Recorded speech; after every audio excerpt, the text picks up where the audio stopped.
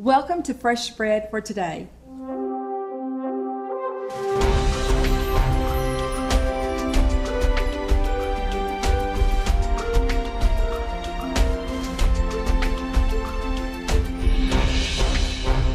Hi, I'm so glad you're here today.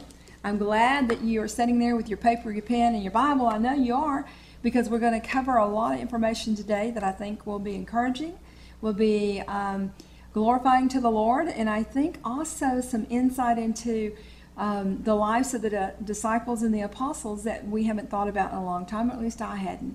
This teaching came about a few weeks ago when I was asked to minister at my local church, and I had prepared, I thought, another teaching, which that reminds me I have another one, but I got ready, and about 45 minutes before I left for church, the Lord said, go get the notes.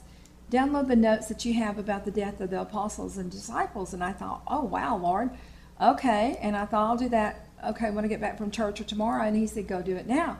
And I went, oh, I got 45 minutes. You know how you argue with the Lord and thinking our time is so important and our agenda and our plans. But anyway, so I went ahead and went and downloaded the notes. And so I'm reading through them. And so he said, take them with you. And I thought, oh, boy, okay. So I got to church and didn't know how in the world this was in the world it wasn't going to happen, but I didn't know how the Lord was going to pull it together with what I was going to teach, and how was I going to incorporate this. And yet the Holy Spirit did, and it was amazing, and probably one of the most powerful messages that I had ministered in a long time. And a lot of things happened in the people's hearts that night, and several just, fell on their face before the Lord and just said, I have to change, and I love you, Lord, and I'm going to make the adjustments in my life that I needed to make. And, anyway, lots of testimonies about what went on that night, and there was just a real, an anointing on this that I did not expect, because I only had 45 minutes to get it ready. But that's the way the Holy Spirit says. Don't give any thought of what you're going to say, because I'm going to give you the words. Anyway, amazing. So today I had, like I said, I was going to do Call Unto Me, and the Lord said, no, I want you to share with the people today that's going to be watching this program about the death of the disciples and the apostles. And I went, wow, okay. So we're going to jump in. We're first going to read from Revelations 12, verse 11, where it says, and they overcame by the blood of the Lamb and by the word of their testimony, and they did not love their lives unto death. Isn't that awesome? So the name of this might be Love Your Life Not Unto Death. Another thing that I think about in a little bit when we talk about Peter, we're going to talk about how he was told by Jesus before Jesus left the earth that he was going to be, when he was young, he was able to go this way, but when he's old, somebody's going to take a hold of him and gird him and lead him into places that he did not wish to go. And I believe that a lot of us are finding ourselves in the place of our lives that we didn't really think we would be here. I think some of us didn't think our ministry would go in the direction that it's gone. And for me, I know that mine has, I sense, intensified with the prophetic anointing. I believe more so from a prophet stance than just from evangelistic or pastoral. And I believe that today what I have to say is coming from a very prophetic edge to encourage us to not love our life unto death. We don't know what's coming tomorrow. I know that I live here in the Dallas-Fort Worth area, and we just had the Ebola cases. And I know there's been a few in other areas of the United States, and we certainly know about West Africa. And so there is that that concern about a plague and an outbreak of Ebola and other pestilence. And even though Matthew 25 talks to us and tells us, and Jesus tells us that those things are going to be happening, even more so in the last day, we're not moved by that. We have to stay focused, people. We have to stay focused as the people of God as to what He's doing and what He's planning. And I know that He's got plans of good, and that He has a purpose, and that He's got a destination for us to reach in the Spirit, each one of us, and we can't be moved by what's going on. But we also need to be educated and informed and enlightened by the Word and the revelation that he's given to us about these end times. And we all, I believe, must come to a place where we do not love our life unto death. We've got the, understanding that we've overcome by the blood of the Lamb and the word of his testimony, but we don't much emphasize and did not and will not love our life unto death. So here we go. We're going to dive in and learn a few things. Some of you may already know this. Some of you may have never had the opportunity to study how the apostles died. We're going to talk first about the apostle Peter. Even though we don't have biblical references necessarily to the death of the disciples, I believe that we have historical and secular writings of that time that tell us how these men died. And so with Peter, we know that he was in Rome at the time of his crucifixion. I'm sure he was there doing what Jesus said to do, which we call the Great Commission, which was preaching the gospel to the whole world. And I believe that it was during this time that he upset so many people that they came after him. And the enemy is always coming after us, but we don't have to fear, and we don't have to come into a place that we run and we hide ourselves away from the Lord and away from the attacks of the enemy. I think we face things head on with the power of the Holy Ghost, with the blood of the Lamb and the word of our testimony, and we get to the place that we will not love our life unto death, be it whenever. I mean, we know that we're all going to die. And I've said this before in other teachings, but until we get that into our spirit, that it doesn't matter if Christ is coming back and we get caught up in the air, or we remain on the earth and live out a very natural life. It doesn't matter. We have to not be so wrapped up in ourselves that we would be afraid to do anything for Christ in fear of persecution or even death. And that's what I believe this whole teaching today is about. Not loving your life more than you love Jesus Christ. Not loving the safety of your hidden away from the world and from attacks of the enemy, but loving Christ and following him wherever he says to go and do whatever he says to do. So as we, are talking here about Peter, he just didn't even believe that he deserved to be hung in the same fashion and manner that Jesus did. He didn't believe that he wasn't worthy enough to be hung upside right. He decided and asked and requested to be hung upside down. Isn't that amazing? And even in John chapter 21, let's go there right quick. And let's look at how it was prophesied to him through Jesus. I believe Jesus was prophetically speaking to him. Again, I'm trying to find John 21. I had it marked and moved it. Even Jesus was preparing John ahead of time of his life, and that it wasn't going to be exactly like John thought it was going to be. I don't know. John thought that they were going to spend a lot of time just healing the sick and preaching the gospel and the kingdom, and that there wasn't going to be a lot of persecution, and that there wasn't going to be a risk of prison and being stoned and crucified and all that. Maybe deep down in his spirit, man, he knew that. But anyway, so Jesus had just asked Peter. He said, Peter, I just want to know, do you love me? And Peter said, Lord, yes. And then Jesus asked him again. And Peter was so upset, thinking, oh my gosh, Lord. And Jesus said, feed my sheep, tend my sheep. And then on the third time he asked Peter, he said, Peter, do you love me? And Peter said, yes, Lord, I love you. And then Jesus said again, feed my sheep. And I think that's the message the Lord is saying to us today. The question is, do you love me? Sue, do you love me? Robert, do you love me? Allison, do you love me? I can hear by the Spirit the Lord calling our name right now, calling you by name and asking you, do you love me? Because he's got something for you to do. And you're going to overcome by the blood of the Lamb and the word of the testimony of Jesus Christ. And you won't love your life unto death. But as we look back here in John 21, verse 18, this is where I believe Jesus was prophesying to Peter. He said, most assuredly I say to you, when you were younger, you girded yourself and walked where you wished. But when you are old, you will stretch out your hands, and another will gird you and carry you where you do not wish. And I believe at times that there's a place that the Lord is going to take you. And I know there's been places that the Lord has taken me that I did not wish to go. But I went because I was following after him and being obedient. And it turned out to be some of the best times in the Lord that I ever experienced. You know, I've shared with you about being in Afghanistan and how the Lord just supernaturally did amazing things. That really wasn't my wish, to be in Afghanistan, staying in an army tent with incoming missiles and all kinds of stuff going on.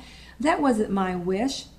Been in the rainforest of Suriname and places in Peru that wasn't really, you know, in the natural my wish to be there, but by my heart's desire and by the will of the Lord and following him, I chose to go to those places and so many other places that I have been incredibly blessed to have gone. But I had to acquire the attitude and the determination that when Jesus said, "Jan, do you love me?" I said, "Yes, Lord, I love you." He said, "Feed my sheep." And I went. And then he said that there's times that you're going to have to risk your life, not knowing if you're going to come back alive or not. And I had to trust the Lord. By faith, I was coming back. But in my heart and in my spirit, man, I had to understand that even if I didn't, I wasn't going to love my life unto death. I was going to declare the goodness of the Lord. I was going to testify the blood and the power that came through Jesus Christ. I was going and still going to give the testimony of Jesus Christ and share the gospel to the uttermost parts of the world. And I'm grateful for that. So, you know, Peter wasn't sure what Jesus was saying at that time when he said, you know, when you were young, you kind of went when you wanted to, and you went when you wanted to, but he said there's a day coming that you're not going to have that freedom and liberty to do only what you want. And I believe that now the body of Christ is being called into that place that we can't just be willy-nilly about the things of the Lord. I believe the greatest persecution the church has ever known has come and hit in our day and time. We see the beheadings and all the killings that are going on in the Middle East in the name of ISIL. We see the rapes and murder of the children. It's horrific what's going on, but I'm not going to be moved by those bad reports. I'm going to declare the power of the blood of Jesus and the word of his testimony that Jesus Christ is here to save, redeem, change the world, change everybody's life, and that I'm called to the Great Commission, and I'm not going to love my life unto death. So as we move on and we read a little bit more, let's talk about the Apostle Andrew. Now, the Apostle Andrew was doing the work of the ministry. He was there in Greece, again, accomplishing and setting out to do the Great Commission of going into all the world. And it was there in Greece that he was actually hung on a cross that was kind of like an X, because I don't even know really why he ended up that way, but that's the way he was crucified. And I'm going to read a little bit from what I found about Andrew. And let me just read it. It says, "And it is believed that while he hung on the cross and was dying, he called to the crowd and taught them about Jesus Christ and how they might be saved. Thus he was sharing the gospel up until the very time of his death on the X-shaped cross, being loyal to the end." Isn't that awesome? Here he is in the midst of torture. Here he is being crucified on an X-shaped cross, still crying out to the crowd that was there to watch the crucifixion, still sharing the gospel, still shouting out, Jesus saves. Jesus gives you eternal life if you believe in him. I mean, to the very end, Andrew was preaching the gospel, even up until the point of his death. That is amazing. And can you imagine the power, the dunamis power that was going on inside of him, that the Holy Spirit just exploded, even in the midst of the pain and the torture. The words that came out about the blood of the Lamb and about the testimony of the Lamb, and how he continued to preach the gospel to the very end. Hallelujah. That's what I want to be doing to the very end. Whether I die through persecution, I die a natural death, it doesn't matter. But what matters, I want to be found with faith, and I want to be found by Jesus Christ preaching the gospel to the very end. I think that story about Andrew is amazing. Just amazing. Amazing. Okay, let's read a little bit about Matthew. Matthew became a missionary and was arrested in Ethiopia. It was there that he was staked to the earth or to the ground by spears and then beheaded. I mean, here he is in Ethiopia, in Africa, preaching the gospel, and the enemy is so upset that he causes the people to come and stake him to the ground with spears, and then they whacked off his head. He was beheaded. So for us to be hearing about what's going on in the Middle East, and even what happened recently in Oklahoma with that woman being beheaded in the name of Allah, is just, it's happening right now. And yet that could strike fear in our heart. But no, let it strike faith. Let faith arise, and let God arise and his enemy be scattered. Let us not hide and be fearful and tremble, but let us work out our salvation with fear and trembling, knowing that God's bringing all things together, and that we were born for this time, and we are here for a reason, and it's to preach the gospel. So when I read about this, I am amazed, absolutely amazed at what happened to the life of Andrew. And I'm amazed about the life of what happened to Matthew when he was crucified and, his head cut off.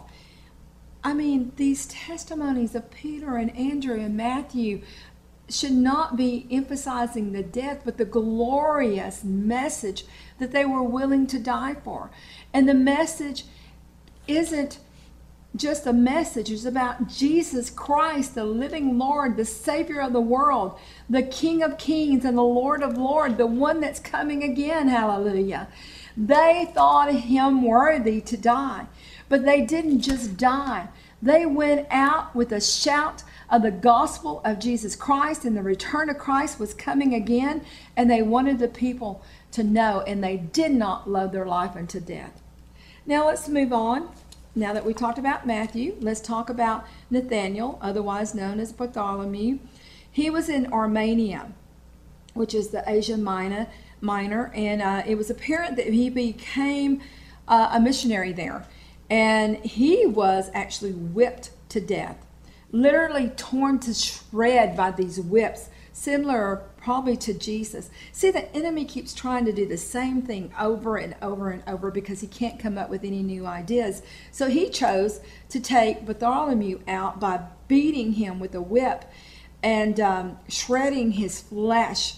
And it had to be agonizing, but still, Bartholomew was in Armenia, in the Asia Minor, preaching the gospel when they took him and decided to take him out. But he overcame by the blood of the Lamb and the word of Jesus' testimony, and he did not love his life unto death. He wasn't like begging for his life. He stood in the power of the Holy Ghost, just like Stephen when he was stoned. And Stephen looked up and he said, "Lord, forgive them, for they know not what they do." Same thing Jesus said. I mean, that you can only do that in the power of the Holy Ghost with the revelation of who Jesus Christ is. We can't say those things if we don't know who he is. That's how we have the power in the midst of a trial or tribulation or persecution, or even facing death, whether it's facing cancer that's eating your body or whatever. It's when we look into the face of the enemy and we say, Jesus was worth me living, and Jesus is worth me dying, and I will not get off the truth and the reality of the King of Kings. No, not happening. Okay, So let's move on, and we're going to read a little bit about Thomas and how he died. Thomas was in India when he was executed. He was a missionary there, and he had established a church.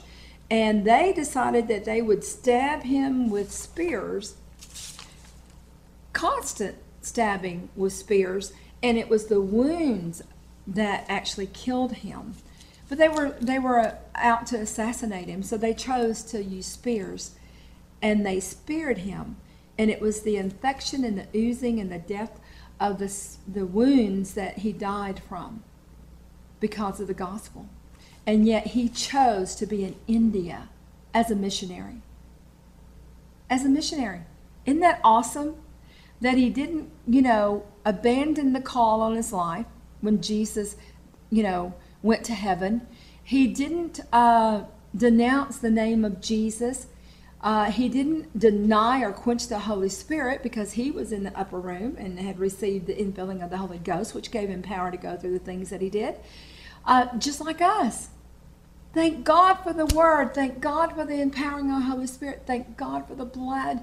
And thank God for the testimony of Jesus Christ. Because we know that the testimony of Jesus Christ is prophecy. So we're prophesying that Jesus was here. He came, he died, he rose again, and he's coming back. We're prophesying and testifying to the truth of Jesus Christ. Now we're going to move on, and we're going to talk about how the Apostle Philip died. This was really probably horrific too, because Philip decided to be put into shackles upside down. He didn't, he didn't want to be hung upside right either. And they put iron hooks onto his ankles and put him upside down, and that's how he died. He was hung upside down. But he went out again, I'm sure, preaching the gospel of Jesus Christ and the soon return of Jesus. And he looked death in the eye and said, greater is he that's in me than he that's in this world. And that death would not have power over him. And it was because of that Jesus came and he manifested his power over the enemy. That was his purpose, to show us that the enemy has no hold on our spirit and our soul. And even though this body will decay and die and go into the grave if we don't see the return of Christ and get caught up in the air, doesn't matter. Nothing will separate us from the love of God. Nothing. No distance, no height, angels and devils, nothing will separate us.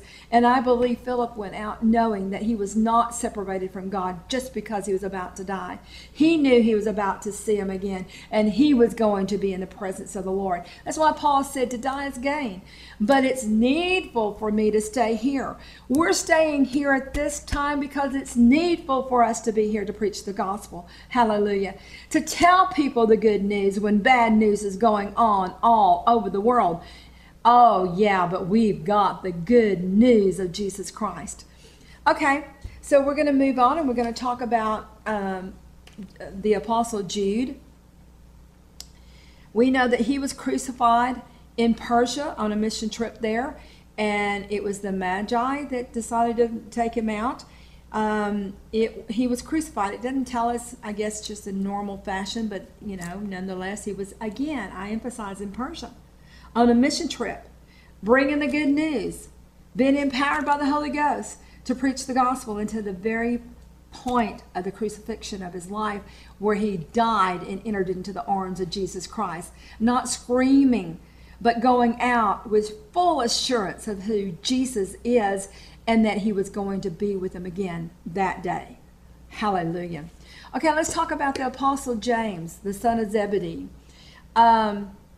The Apostle James is not the same James as the brother of James, so we need to kind of establish that. And we also find from reliable historical writers and from church historians that it's thought that he was beheaded by King Herod near Palestine, and Palestine, that's over here in Texas, but in Palestine,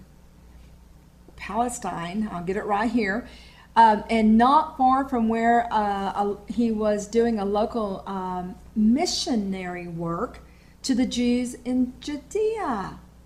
Now here he is, the Apostle James, not the brother of Jesus, but the Apostle James, and here he is preaching to the Jews in Judea, and King Herod found out he was there and decided that he'd behead him. But I love that he didn't run away from the call on his life. He knew full well that Herod wasn't a supporter of the gospel of Jesus Christ. He knew he was not in support of Jesus being King of Kings. James knew that there was a chance that he'd die right there in Judea on his mission trip to preach the gospel to the Jews, and yet he risked his life and did not love his life unto death, and he went, and there he was beheaded. I mean, how unfortunate that he lost his head. But it's because he had given his heart to Jesus that his head didn't matter. And that's where we have to come here, that we have the mind of Christ and we think the thoughts of what God says. But when we think carnally, we let our head bring into our heart, into our mouth, words of fear. But when we set aside the carnality of our thinking and we come in with the wisdom of God and we let our heart speak forth the gospel and the truth, then we will preach no matter at whatever risk it is to get people saved and brought into the kingdom. And that's what it's about, people. We have neighbors, we have friends. I know I say this almost every time I preach, but I cannot emphasize it enough, that if people die today, no matter how they die, whether it's through persecution, execution, assassinations, being run over by a car, being shot by a drive-by shooter, it doesn't matter if they don't know Jesus. If they're taken out with cancer or some other horrendous physical ailment, doesn't matter how they go. It matters if they go into the everlasting arms of Jesus, or are they slipping off into hell. That's what matters. That's why we preach the gospel. That's why we find where our Judea is. That's why we find where our Samaria is. That's why many of us go to the uttermost parts of the world and the earth to preach Jesus. Hallelujah. That's what we do, because that's who we are in him, not in ourselves. And we won't let our heads tell our heart what we're going to do. We're going to let the Holy Spirit guide us. And we're going to follow Jesus. Right? Somebody shout amen. Hallelujah. Because we all got a Samaria and we've all got a Judea. And it might be your little neighborhood. It could be your county. It could be your state. It could be your nation. It could be multiple nations. But look, folks, get ready and go. Follow him. Hallelujah. Follow him and don't fear. Get in faith. Preach the gospel. You get killed, so what? To die is gain. You're going to be with Christ. Hallelujah. Now, I'm not volunteering, but I'm not walking out in front of an 18-wheeler either just to test, the Lord. It's just, no, don't do that. But I will go where the Lord says to go in Jesus' name. Okay, so now we're going to go on and we're going to talk about, let's talk about Matthias. Matthias is the one that replaced Judas when he hung himself, and we know, I don't have to tell you the story about that, because his whole rejection of Christ and betrayal, and he was a traitor. So tragic, and he walked with him all that time, sitting with the 12 disciples. That's just amazing. But we do crazy stuff too when we're not in the Spirit. But anyway, so Matthias was also stoned. Yeah, he was stoned, I'm sure, for preaching the gospel. He was stoned, and then after they stoned him, they cut off his head in the first century. And in the 21st century, here we are hearing about people having their heads cut off because they're Christians. They're being beheaded, but we read in Revelations that we knew that was coming. We've always had a church that was persecuted. So why do we act surprised that we're going to experience it in our lifetime? Probably in horrific ways. Okay. It'll be worth it. Jesus is worth everything that you might think you will experience, good or bad. He's worth it. He's worth the good and he's worth the bad experiences. Hallelujah, for the gospel's sake. I just can't encourage you enough to go for Christ. Follow him. All right, let me get back to the teaching here. Okay, how the Apostle John died. This is the disciple whom Jesus loved and was the one that died, and the only one that died of a natural death. That is by old age and not being martyred or, taken out. However, he was imprisoned on the island of Patmos where he wrote the book of Revelation. He was later freed and went to Turkey. And he wrote, and he established churches there. Isn't that awesome? He wrote Revelation while he was on the island, and then he gets out and he goes to Turkey, and then he just begins to establish churches. Again, the Great Commission. Not loving his life unto death, just risking it all right there in Turkey, going out preaching the gospel.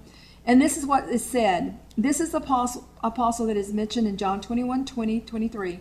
Then Peter turned around, saw the disciple whom Jesus loved following, who also had leaned on his breast at the supper, and said, Lord, who is the one who betrays you? Peter, seeing him, said to Jesus, But Lord, what about this man? Jesus said to him, If I will that he remains till I come, what is that to you? You follow me. I love this because what was going on here is that John was all nosy and up in the business of Jesus. All about what was going to happen to Peter and what was going to happen to himself. He thought that John thought Jesus was saying that Peter wasn't going to die a natural death and that he was probably going to be here when he came back. But that wasn't true. That wasn't true. It was saying that then this saying went out among the brethren that this disciple would not die. Yet Jesus did not say to him that he would not die. But if I will that he remain till I come, what is that to you? When you have questions about other people and what they're doing or not doing, Jesus said, what's that to you? Now we're to be able to recognize the fruit in people's life, and we have to be careful with who we hang out, and so there's other scriptures that go with that. But as far as who's doing what and who's going to the mission field and who's not staying and blah blah blah and all that stuff, it's not any of our business. If we'll just fulfill the Great Commission in our life, if we'll just follow on to know Jesus, and we tell everybody that we know about Jesus, then that's all that matters. It doesn't matter who's going to be here when Christ comes back. I may die after death. I may get to see Jesus in the air. I don't know. I'm not concerned about that. I'm only focusing on today because this is the only day I have. I don't know about tomorrow. Yesterday's gone. So what am I going to do about today? That's what you need to be doing. What are you going to do about today? Who are you going to preach to? Where's your Judea? Where's your Samaria? Where's your uttermost end of the earth? What are you doing? Don't be worried about what Susie Q's doing or Joe Bob down the road. It doesn't matter. That's what Jesus was saying. What's it to you? Just follow me. Jesus says, follow me. Okay, let's go on. How the Apostle James, the James that was known as the less James. And that's, that's not the half-brother of Jesus. James was thrown from the pinnacle of the temple, and once he survived it, they went down and they beat him to death because he actually survived the fall. I'm sure they kicked him off, threw him off, pushed him off, or whatever they did. He survived the fall. They went down and beat the tar out of him. The enemy can't stand it that we are talking about the good news. He couldn't stand it that James the Less was still preaching the good news and would not deny him. And I think probably I kind of had a little picture of what could have been going on with him and, and others. We'll talk a little bit again about somebody that something similar happened to. I'm sure when they were up on the top of the temple that Satan was doing to them, taunting them just like he did Jesus whenever he was saying, no, throw yourself down. The angels are going to take care of you. If you dash your foot against a stone, no big deal. They're going to come. They'll fix you.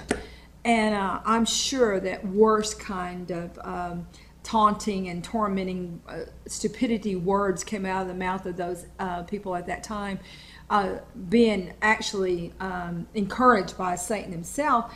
And yet this James didn't love his life unto death.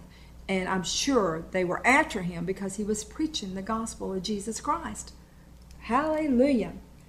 Let's see. We know what Judas did to himself. Now let's talk about James, the brother of Jesus. I know this is going on for a while, but I think it's so interesting and needful for us to be reminded of our forefathers in the faith.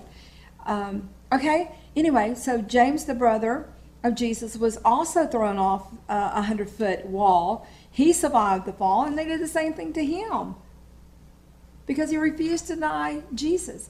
He could have said, Jesus was my brother, man. I don't know what that dude was doing, but he didn't choose to do that.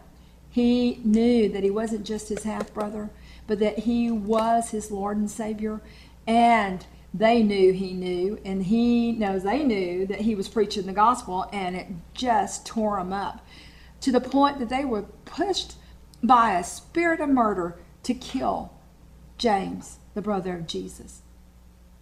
Yeah, there's a spirit of murder and a spirit of death would try to come to us, but in Jesus' name, we keep on. We keep on with the power of the Holy Spirit. We keep on with the blood of the Lamb and the word of his testimony, and we remember that we will not love our life unto death. Hallelujah. Okay, so let's talk about Apostle John. I'm going to read you this section because we're almost done with this teaching today, but I thought it was very important to go ahead and share about the Apostle Paul, so I'm going to read it. It says, I include Paul among the apostles since he was perhaps the greatest apostle and evangelist the world has ever known, and most certainly deserves to be included with the disciples. 2 Timothy was the last letter ever written by Paul, and in it he knew that the time of his death drew near as he wrote to Timothy. And he says to Timothy, for I am already poured out like a drink offering, and the time of my departure is near. I have fought the good fight. I have finished the race. I have kept the faith. Now there is in store for me the crown of righteousness, which the Lord, the righteous judge, will award to me on that day.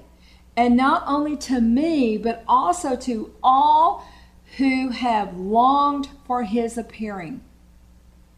You can hear the passion and the love of Paul in his last words to Timothy.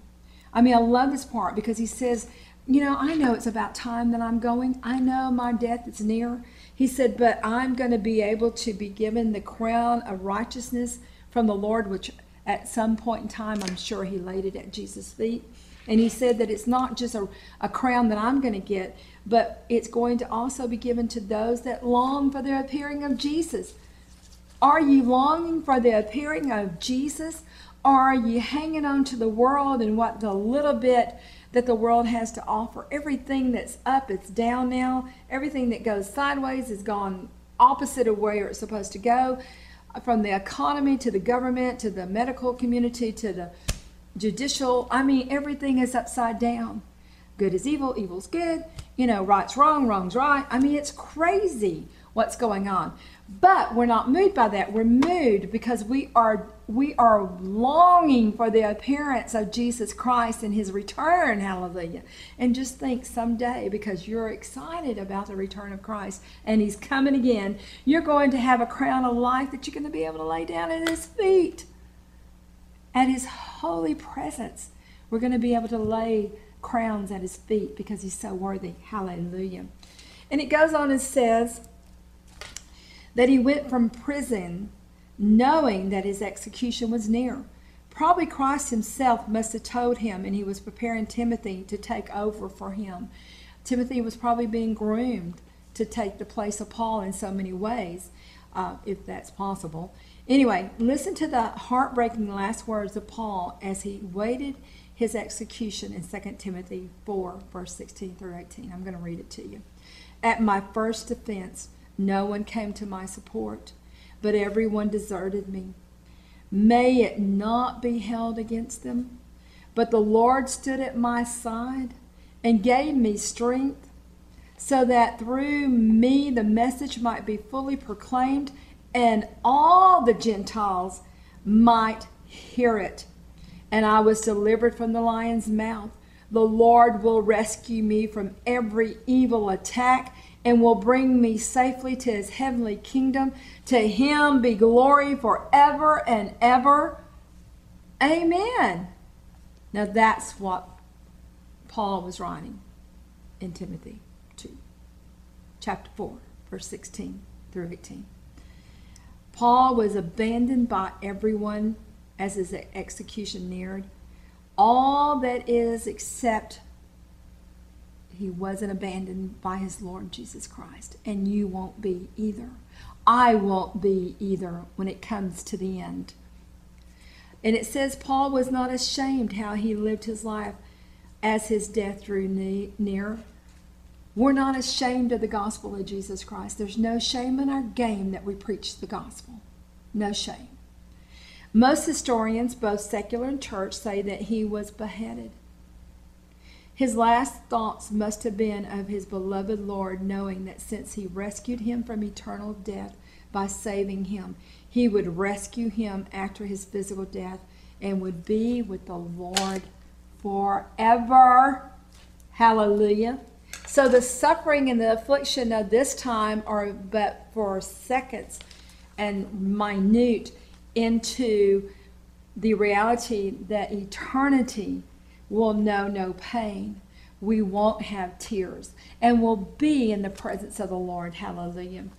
So as I finish this, I'm excited that the Lord's reminded us that whether we're in death or not, we are always in his presence, always having his strength, always overcoming the enemy, and that we get to choose.